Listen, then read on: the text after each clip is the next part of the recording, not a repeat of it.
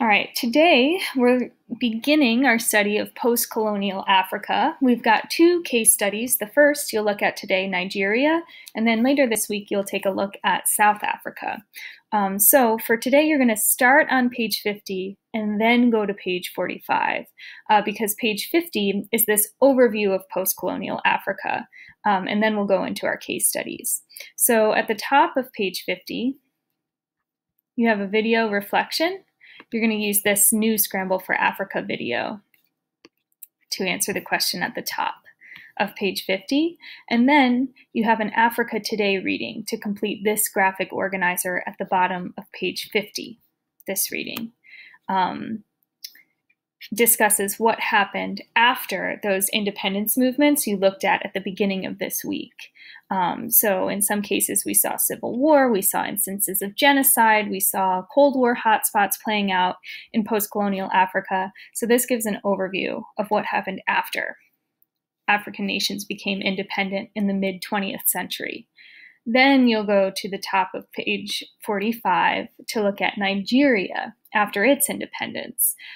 This is similar to what we did last week.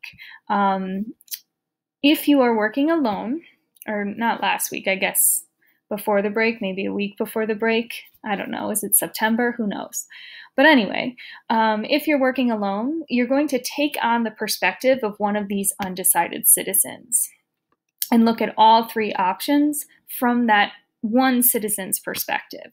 So in the Nigerian options and undecided citizens packet, first you would pick who you want to be. Down at the bottom is like all of the individuals you can choose from, all real people.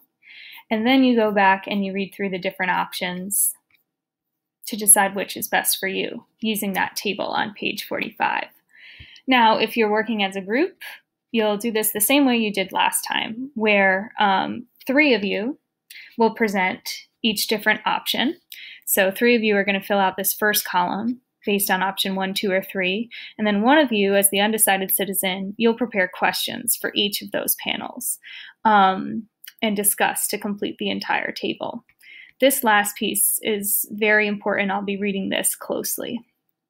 Then, for as much time as you have left, no more than 15 minutes, you look at some of the cultural responses to dictatorship in Nigeria, because spoiler alert, that's the outcome.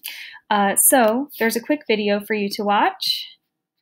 How have Nigerians fought for human rights throughout history? And you see that particularly in modern history, and I'm talking like 80s, 90s, even today with Nollywood, you see a lot of citizens' voices shine in their pop culture.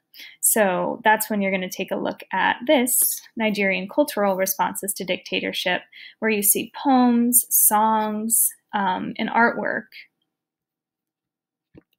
that were created in response to the dictatorship that was established.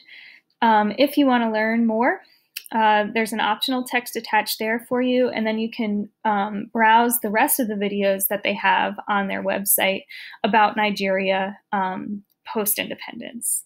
But again,